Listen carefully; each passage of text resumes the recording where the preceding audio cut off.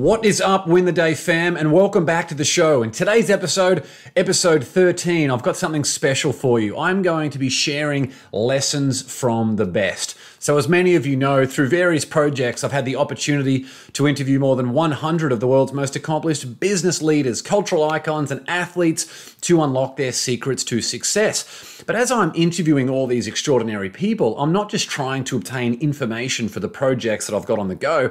I'm trying to obtain information that can help me personally in my journey to success, because one day I want to be at their level. So what I'm going to do in this episode 13, and the next episode 14, is share with you 11 of the best lessons that I have learned along this journey. The best thing, they can be applied by anyone, irrespective of where you're at in your life right now. The quote for today's episode comes from Think and Grow Rich author Napoleon Hill and says, "There is no other road to genius than through voluntary self-effort." There is no other road to genius than through voluntary self-effort. Love that quote. All right, let's get into the lessons for this episode. The very first one is view success as an obligation. View success as an obligation. We know from Napoleon Hill and Andrew Carnegie and all the other fantastic personal development authors that drifting is the primary cause of failure. However, if you view success as an obligation, that is one of the first things that you can do to build a foundation that is going to enable you to create extraordinary success over time. The quote that I wanted to share with you for this lesson comes from property mogul Grant Cardone, who you have probably heard of. And this quote says, "One of the greatest turning points in my life occurred when I stopped casually waiting for success and instead started to approach it as a duty, obligation, and responsibility." Isn't that powerful? I mean, we all crave success in one form or another, and why wouldn't we? As we spoke about in episode 10, how to become a financial winner, when you are a success, it gives you happiness, it gives you freedom of choice, and the ability to help others. And for a little bit about Grant Cardone's background, if you didn't know, at the age of 15, he was struck with the loss of three of the most significant male mentors in his life. So his brother, his father, and his grandfather all passed away in quick succession. So at the age of 15, when Grant was offered drugs in the schoolyard, like many people in that situation, he said yes.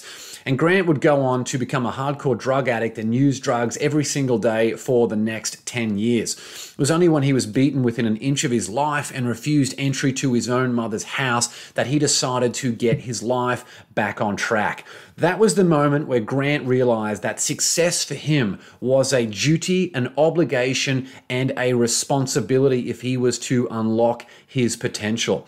Today, here in 2019, due to the enormous amount of wealth that Grant Cardone has been able to accumulate, he has been able to provide thousands of jobs with his company. He's been able to provide a lot of resources for people. He also hosts the largest business conference on the planet. He's written more than a dozen books and has all these awesome training facilities and other educational resources to help other people unlock their potential, like what happened for him. So that's really, really important in your own life, to view success as an obligation. And as my good friend John Shin says, don't be too casual about your life or you will become a casualty. Success is your responsibility, no one else's. So that's number one, view success as an obligation. Number two, thoughts become things. Thoughts become things. We know about books like Think and Grow Rich, which has sold more than 120 million copies around the world, how important our thoughts are along the process. But so many people still don't realize that thoughts can become things. The quote that I wanted to share for this lesson is from Bob Proctor, who many of you will remember as the face of the movie The Secret that came out in 2006, and also from being in the 2018 film Think and Grow Rich, The Legacy as well. So Bob Proctor said to me, "Thoughts become things. If you see it in your mind, you can hold it in your hand." If you see it in your mind, you can hold it in your hand. Just as you can think and grow rich, you can think and grow poor. Our thoughts become our beliefs. But why is that so important? That's so important because it's our beliefs that ultimately become our actions. And over time, those actions, good or bad become our reality. So that seems pretty easy, right? What we think we become. So if we just focus on having good thoughts, we will have this amazing life. What's the catch? Well, there is a catch. The catch is if you do not keep a clear destination in mind of what you want, and you do not have a structure in place of how you're going to win the day, every day, that negative mindset automatically sinks in. They're going to latch onto your hull, these negative thoughts, like barnacles on a ship. And if you do not take action to remove those barnacles over time, they are going to sink your ship. Over time, that's what manifests in poverty, ill health, and misery. So that's why it is so important to control your thoughts and have a structure for the day. For any big goal, regardless of what that big goal is, you need to see it vividly in your head and allow your mind to unleash its infinite potential and power to make it a reality. So that's number 2. Thoughts become things. Number 3, build a life that gives you energy. Build a life that gives you energy. The quote that I wanted to share for this lesson comes from Rob Dyrdek, who's people might know from having more than a dozen TV shows on at any one time around the world. He's still absolutely crushing it. Rob told me, it's creating your entire universe about you being at your best, living with energy every day, and just being happy. That's the ultimate freedom. Isn't that an awesome quote? I actually recently published a video on Instagram, which you can go and check out on my Instagram, where I spoke about the difference between how winners wake up versus the way most people wake up. So most people wake up and the first thing they do is complain about their alarm, and they complain about the traffic, they complain about the work they've got to do, etc., etc. But if that same amount of energy that those people use to complain about the circumstances that they didn't have, that's right, literally that exact same amount of energy that they have used to complain, if they redirected that exact same amount of energy into creating the circumstances that they wanted, they would be able to enjoy any success and any reality that they want. They would be able to have a life that gives them energy, as Rob said. So Rob Dyrdek is not just a media and business mogul these days, he was actually a former pro skater. So his quote reminds us about the importance of working on projects that give us energy. If you're watching this on YouTube right now or listening to the podcast, I'm sure you can probably think of a job you had or a business that you worked on, or even a relationship you were in that actually stressed you out rather than giving you energy and making you happy. Happiness, freedom, and that ongoing pursuit of our potential is available to everyone who takes the right action. It is not just reserved for a lucky few. That's really, really important. So one day at a time, remember to build a life that gives you energy. That's point number 3. Number 4, take purposeful action every single day. We know that thoughts are very, very important, but they need to be reinforced with purposeful action. So the quote I want to share for this lesson comes from Lewis Howes from the School of Greatness, New York Times best-selling author. He said to me, above all else, action every single day. Above all else, action every single day.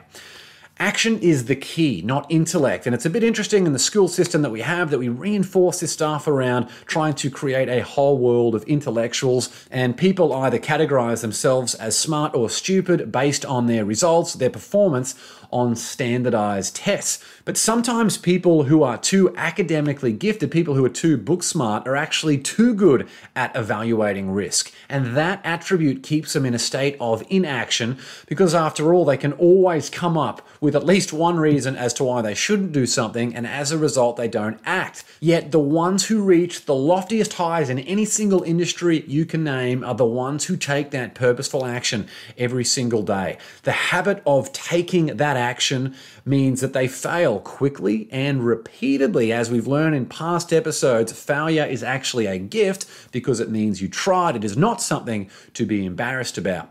Because in these failures, it's where the seeds of success are sown, creating a much faster and deeper success trajectory. It certainly pays to do your due diligence, so don't get me wrong. For any new business initiative that you're looking at starting, it's important to get as smart as you can about the problem that you're solving and the solution that you're bringing to market, as well as the industry as a whole. But just remember, if you want to achieve these pretty lofty goals for yourself, you need to take purposeful action. That is the only way you can make that happen. But the good news is that taking action is something that is firmly within your court. So remember to shoot for the stars each and every day. So that's number 4, take purposeful action every single day.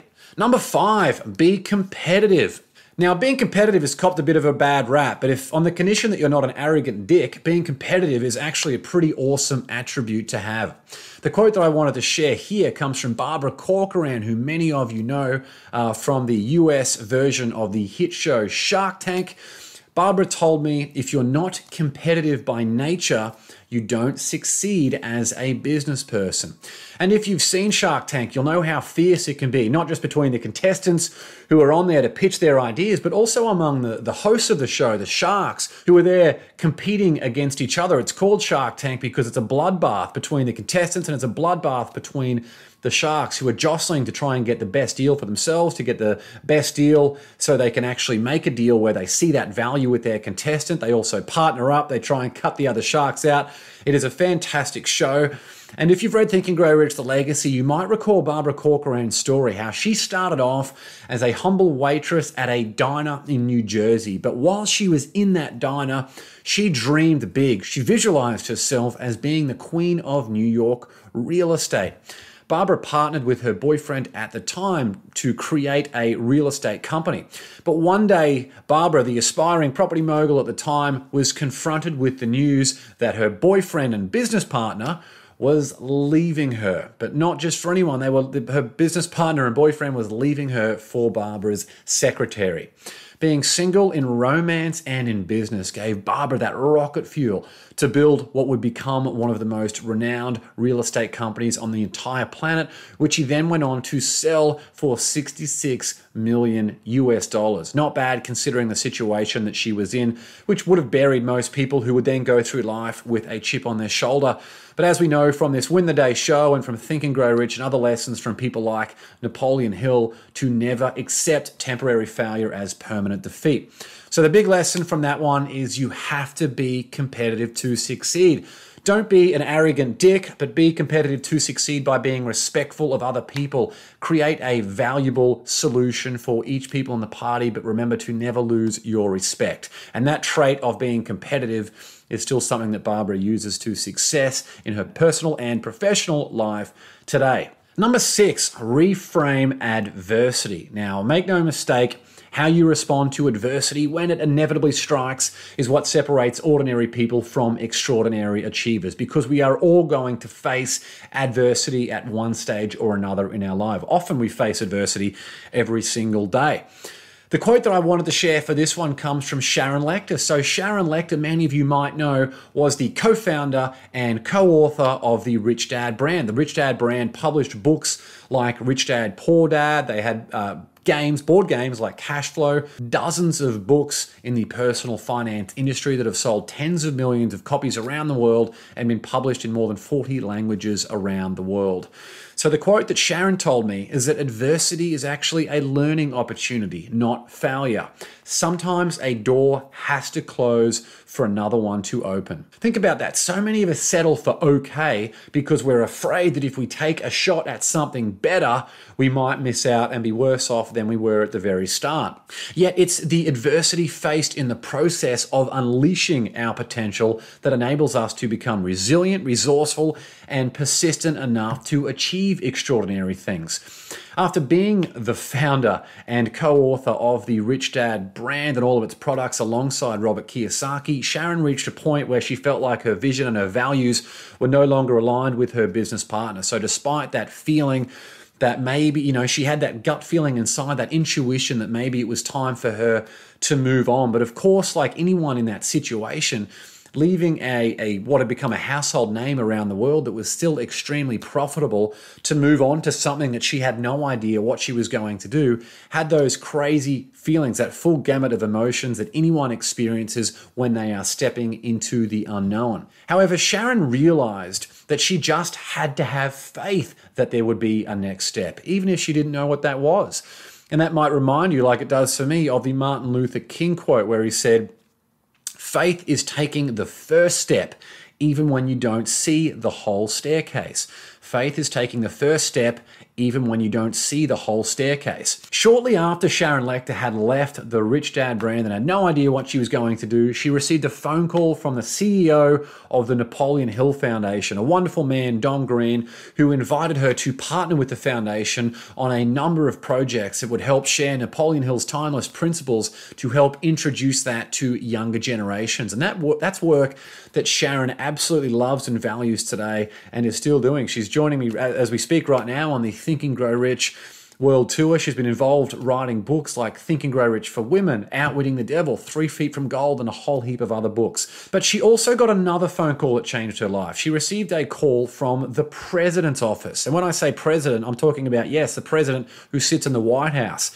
And the president invited her to appear on the very first ever, the inaugural President's Advisory Council on Financial Literacy. Which president, you ask? I know that's the million-dollar question with the highly divisive leader that we have in the White House right now. And that president was actually George W. Bush.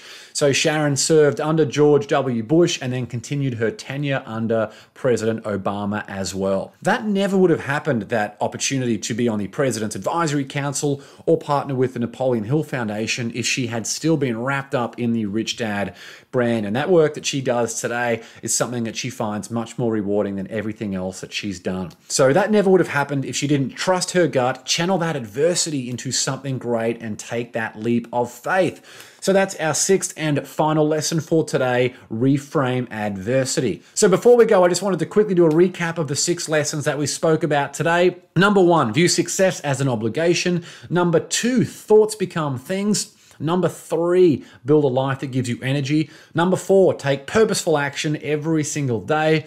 Number 5, be competitive.